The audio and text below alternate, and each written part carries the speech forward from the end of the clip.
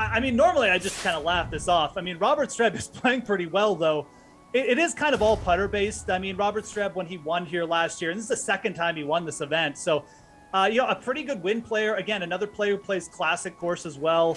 He nearly won at the Greenbrier, another sort of shortish classic setup earlier in his career as well. But he's really just riding a hot putter right now. He's gained over 2.5 strokes putting in each of his last 3 starts. So I think you're getting just, in deflated odds is what I guess you'd say. That sentiment, they're looking at his course history and they say, oh, well, he's putting well, he's playing well too.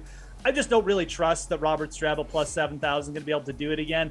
Again, this is a wide open event. The course brings in a ton of different styles. So I think if you're really interested in a player at higher odds, you go down further. You go down to a guy like Luke List. Adam Hadwin at plus 10,000 is really interesting. That's another player who can get really hot with the putter. Go down even further. I mean, you've got guys like, Cam Davis has won earlier in the year on tour at plus 13,000. So Zach Johnson, another veteran player, plus 13,000, could easily get hot here. So Robert Streb, just too short for me. He's playing well, so I get why the odds have gone down a little bit over what they probably should be, but I just don't trust that he's going to put like a 4th good putting week in a row in here.